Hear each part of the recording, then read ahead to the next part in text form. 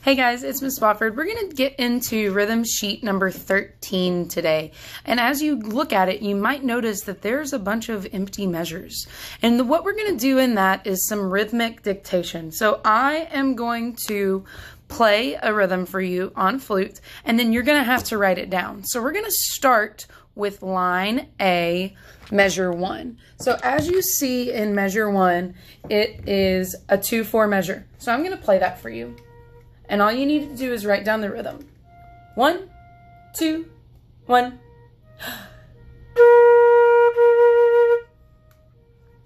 So write down the rhythm that I played in measure 1. I'm going to do measure 1 again. 1, 2, and 1, and all right, write down what you got in line or measure 1. I'm going to write it down so I can remember it. And then as you look at the second measure of line A, you'll notice there is no time signature in that measure. I want you to look at the number of beats in that measure and decide what the time signature is and write that in measure 2. In the third measure of line A, you have a blank measure again. So I'm going to play and you should dictate that. That just means write down the rhythm. Listen. And then write down what you hear. Here we go. 1, 2, and measure 3, and all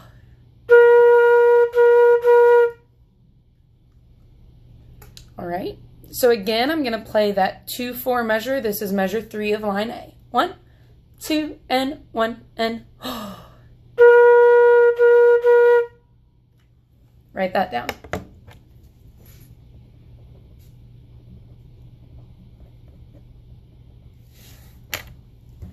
All right, look on to measure 4. There is no time signature and you have a little space right there. So look at measure 4 and decide what your time signature is there and write that in.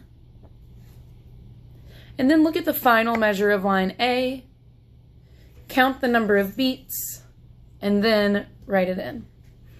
You need to decide if it has a new time signature, if it stays the same.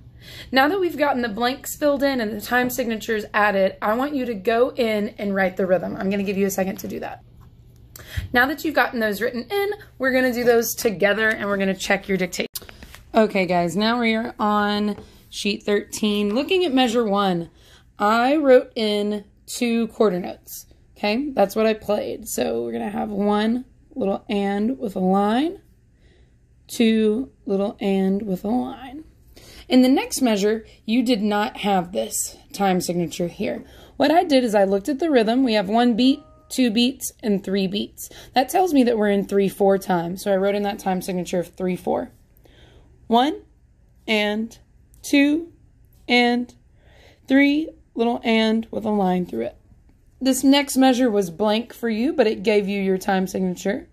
And the counts for that was 1, 2, and. Oh, got to do my little and with a line. Excellent. So in this measure here, we had to figure out the time signature. And I did that by counting the beats. Here's beat 1, here's all of beat 2, here is beat 3, and here is beat 4. Let's write in those counts. Big 1, little and with a line, 2, and, big 3, little and with a line, big 4, little and with a line. This last measure, we did not need to do anything to it. It has 4 beats. Here's 1.5. Here's the second half of 2. And then here's all of beat 3 and beat 4. Let's get that written in. Big 1, little and, little 2 with a line through it because the dot adds half of that quarter note, which is an 1/8 note back to it. So the second half of that 2 is called and. And then we have big 3, little and, little 4, little and with a line. All right.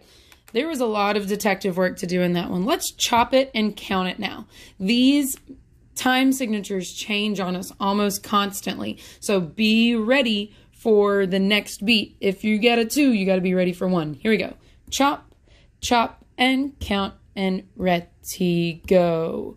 1, 2, 1, and 2, and 3, 1, 2, and 1, 2, and 3, 4, 1 and 3.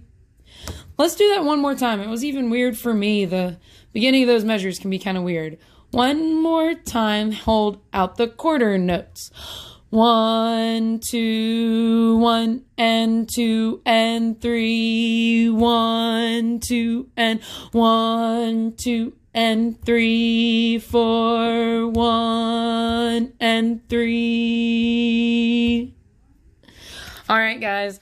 Job on the first day of this sheet number 13. It's a new one. I think it's fun. You get to do something a little bit new. So, all right. See you guys tomorrow.